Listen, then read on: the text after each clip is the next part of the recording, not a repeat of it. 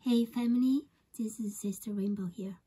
Please excuse my voice because I have got a cold, been coughing a lot. And if you can pray for me, it will be much appreciated. In this last race, I am absolutely knackered. And I don't think I can still be here, if not because the strength and the power of our Lord Jesus Christ. We do not run by our own strength, but it is the Lord who gives us strength and power. And we will go strength to strength till each of us appear to Zion. That I believe. So my last message, I have talking about the migraine and the confirmation of Sister Rebecca, which is really amazing. You know, this could the time of darkness, dark hour that is described in scripture could very well happen during Christmas time. But even it's not, I believe, I trust that the time of our deliverance, it is a time that will make all human fear and despair, and many will be taken over by fear. And in those past years, one thing the Lord have taught me very important is to completely rely on Him, surrender to Him. And I only learned this by crying out to God. So I want to further to tell you how important and how absolutely essential and how powerful it is for us to cry out to God. In Job it says, before the time of judgment comes, all those who call upon the name of God will be saved. All those who call upon His name, who cried out to His name. So see how essential, and throughout the scripture,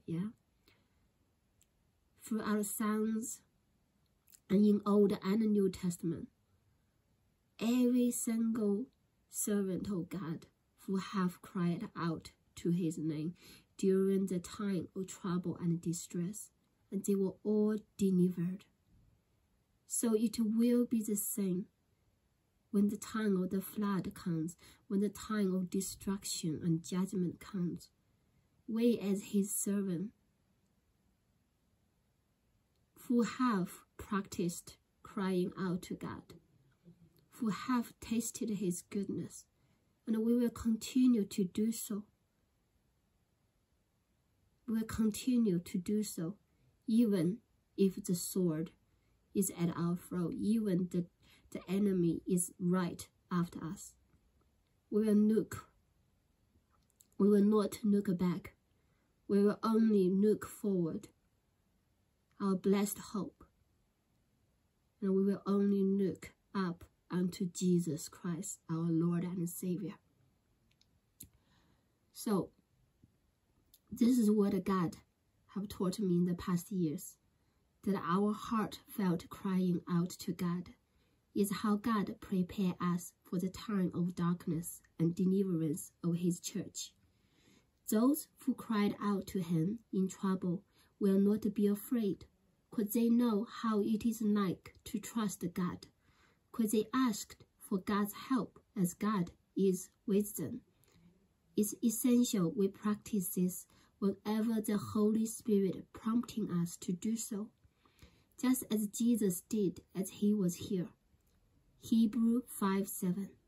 For in the days of His flesh, when He had offered up prayers and supplications with strong crying and tears unto Him that was able to save Him from death, and was heard in that He feared. Guys, I want to tell you, it was just right before COVID, after I got baptized. The Lord started to give me this repentance spirit, that in every day when I pray, I cannot speak. All I can do is cry, is to cry for myself, how unworthy I am to repent, and cry for all those souls that I know who is suffering. And I know that, you know, that when the time of great tribulation comes, how much they will suffer. I cried so much those days. I think it's this desire that the Lord put in us to intercede for the lost souls. It is truly comes from the Holy Spirit. And it was a time that He was training us. His fire was on us, you know. And then after those time of seeking Him, surrender to Him, and then God, He started giving me dreams. I never had any dream. I never expected. I never even know that God can communicate to us through dreams, this thing.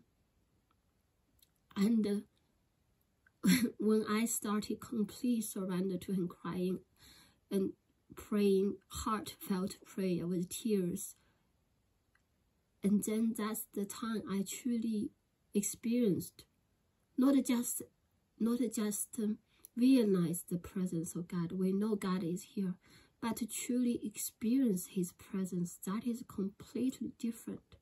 And you can experience God's presence through those heartfelt cry and prayers. Yes, that is where you meet God.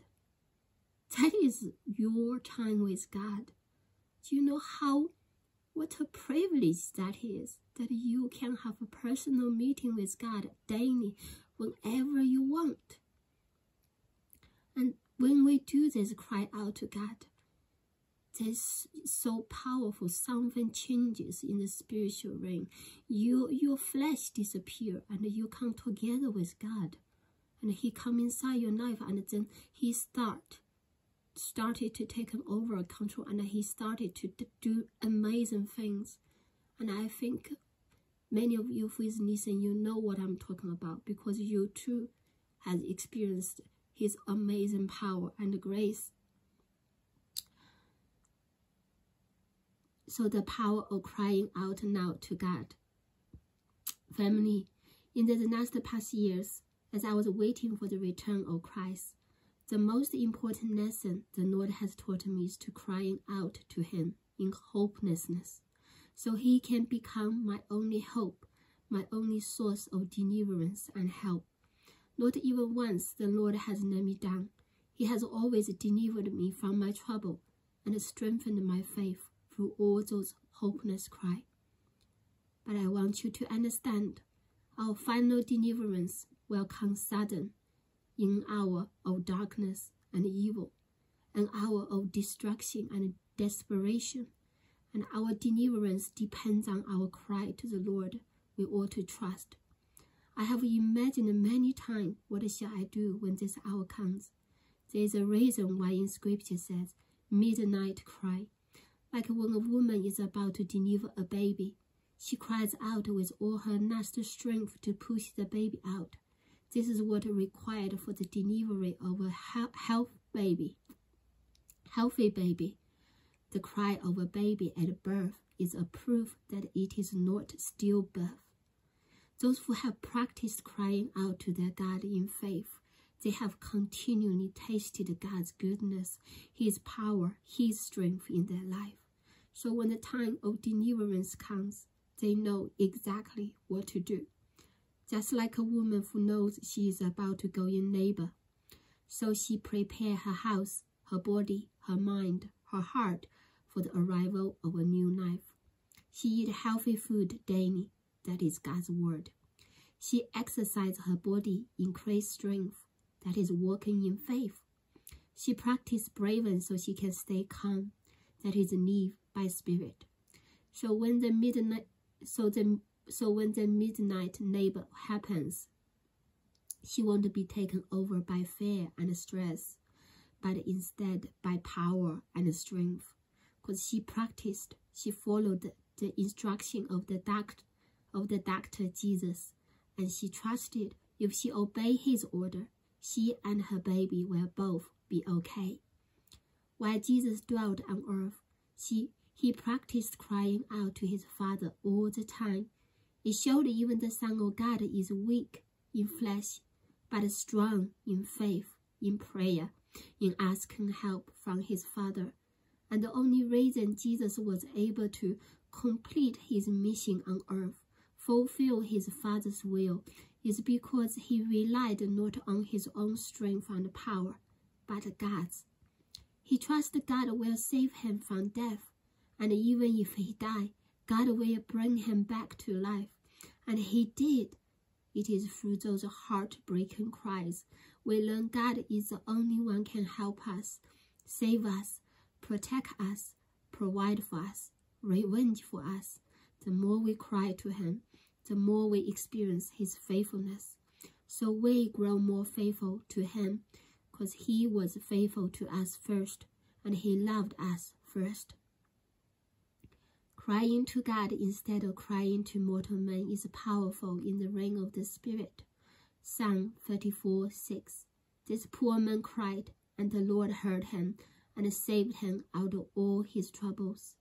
The word of God declares that God's ears are attentive to the cry of the righteous, and our final deliverance depends on us calling upon his name, crying out for his help.